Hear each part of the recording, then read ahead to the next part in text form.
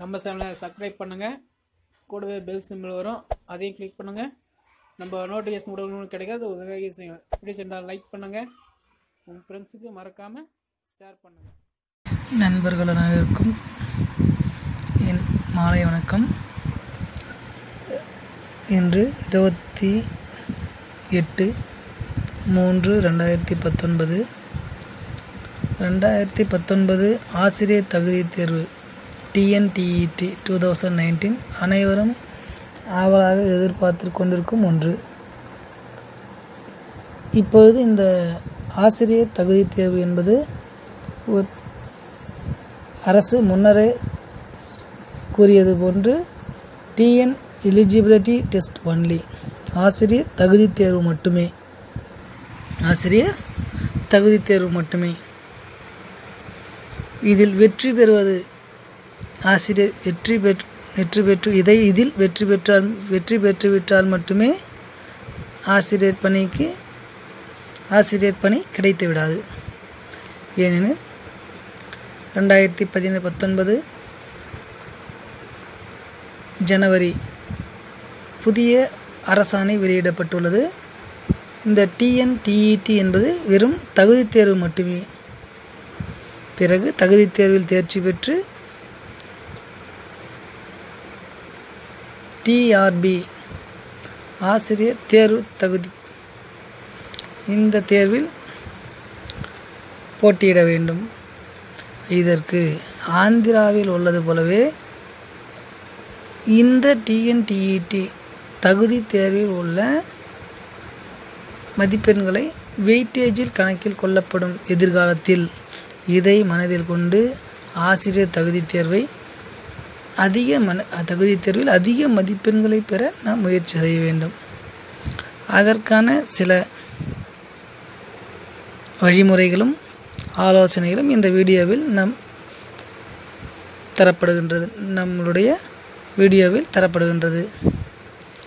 நம் ஆசிரியர் தகுதி தேர்வில் அதிக மதிப்பெண்கள் பெற முக்கிய பங்கு வகிப்பது மிகவும் கடினமாக உள்ளது உளவியல் பாடப்பிரிவில் உள்ள 30 மதிப்பெண்கள். இந்த உளவியலில் உள்ள 30 மதிப்பெண்களை எவ்வாறு பெறுவது? மிகவும் கடினமாக உள்ள பாடப்பகுதி ஒன்று உளவியல் பாடப்பகுதி. இதில் 30 மதிப்பெண்களில் அதிகபட்சம் 20 மதிப்பெண்கள் பெறுவதே சிரமத்திற்குரியதாகும். அந்த 20 மதிப்பெண்களை 25 மதிப்பெண்கள் எவ்வாறு பெறுவது? நான் இன்றுதான் முதலில் எந்த ஒரு உளவியலுக்கும் எந்த ஒரு யூடியூப்பில் எந்த ஒரு வீடியோவும் யாரும் கொடுத்ததில்லை. என்னுடைய வீடியோவை சப்ஸ்கிரைப் செய்து நான் கொடுக்கும் வாரத்துக்கு 2 அல்லது 3 முறை கொடுக்கும் வீடியோவில் பாடத்தை கவனித்து பிறகு தேர்வுகளை ஒழுங்காக பின்பற்றினால் குறைந்தபட்சம் 20-22 மதிப்பெண்கள் பெற்றுவிடலாம். இது தவிர ஹிஸ்ட்ரியில் வரலாறு, history, civics, economics and geography, இந்த 4லும் 60 மதிப்பெண்கள். இதையும் நான் வீடியோவை போடுகிறேன். அதில் தினமும் ஃபாலோ அப் செய்து வந்தால் குறைந்தபட்சம் 50 மதிப்பெண்கள் நீங்கள் பெறலாம். சரிங்களா? இப்போ பார்த்திங்கன்னா சைக்காலஜி, முதலில் உளவியல், சைக்காலஜியில் எவ்வாறு உளவியலை எவ்வாறு நாம் படிக்க வேண்டும் என்ற சிறிய வீடியோக்களை நாம் பார்க்கலாம். உளவியலில் மொத்தம் 10 அலகுகள், 10 யூனிட்கள் உள்ளது. அதில் முதல் யூனிட் கல்வி உளவியல் ஓர் அறிமுகம். 2வது மனித வளர்ச்சி, முன்னேற்றம், முதிர்ச்சி, வளர்ச்சியும் முன்னேற்றமும். 3வது யூனிட் மனித வளர்ச்சியில் மரபும் சூழ்நிலையும். 4வது சில முக்கிய மனித வளர்ச்சி பருவங்களும் அவற்றின் இயல்புகளும். 5வது குழந்தையின் வளர்ச்சி பற்றிய கொள்கைகள். 6வது ஆளுமையும் பொருத்தப்பாடுடைமையும் ஆளுமையும் அதன் விவரித்தலுக்கான அணுகுமுறைகளும். 7வது அலகு நாட்டங்கள், கவர்ச்சிகள், மனப்பான்மைகள். 8வது பொருத்தப்பாடுடைமையும் தற்காப்பு நடத்தையையும். 9வது குழு இயக்கவியலும் தலைமை பண்பும். 10வது உளவியல் அளவீட்டு கருவிகளும் முறைகளும்.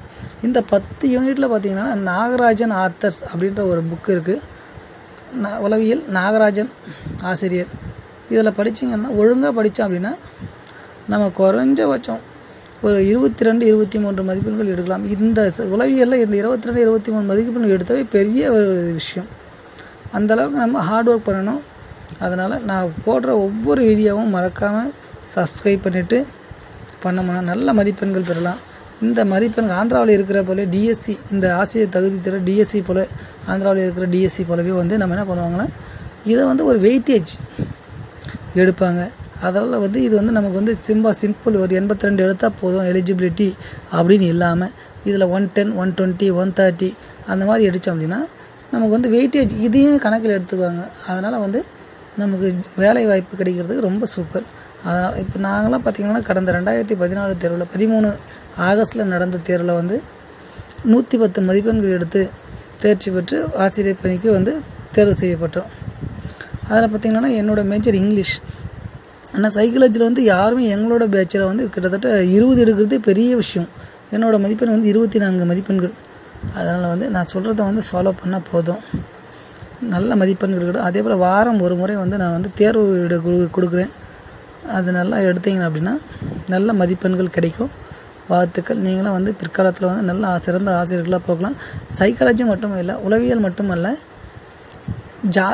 ஹிஸ்ட்ரி அதில் 60 மார்க் நம்ம உண்டு. அதில் வந்து நாங்கள்லாம் வந்து 2 முறை வந்து ஆசிரியர் தகுதி தேர்வு விடுறப்ப வந்து கிளாஸில் எடுத்திருக்கோம். அதனால் அந்த அனுபவம் எனக்கு உள்ளதால் நான் நல்ல கொஷின்லாம் ப்ரிப்பேர் பண்ணல. லாஸ்ட்டு 2017 நான் கொடுத்த 60 மார்க் டெஸ்ட்டில் கிட்டத்தட்ட வந்து 2017 டெஸ்ட்டில் வந்து 49 50 கொஷின் நான் கொடுத்த கொஷினில் வந்திருக்கு. கிட்டத்தட்ட ஒரு 1000 கொஷின் கொடுத்தேன். அதில் 50 மார்க் வந்திருக்கு. அதை மட்டும் படித்தாவே நம்ம 50 மார்க் எடுக்கலாம். அதனால் வந்து என்னோடய வீடியோவை நல்லா சப்ஸ்கிரைப் பண்ணி தினமும் வந்து வாரத்தில் ஒரு முறை 2 முறை டெஸ்ட் எழுதுங்க. சைக்காலஜி மற்றும் ஹிஸ்ட்ரி ரெண்டுமே வைக்கிறேன். சப்ஸ்கிரைப் பண்ணுங்கள், டெஸ்ட் எழுதுங்க. முதல்ல சப்ஸ்கிரைப் பண்ணுங்கள், நீ வீடியோவை பாருங்கள், டெஸ்ட் எழுதுங்க. வாழ்த்துக்கள். பிற்காலத்தில் நீங்கள் ஒரு பட்டதாரி ஆசிரியராக வர வேண்டிய ஆவல் உள்ளவர்கள் பாருங்கள், சப்ஸ்கிரைப் பண்ணுங்கள். வாழ்த்துக்கள்.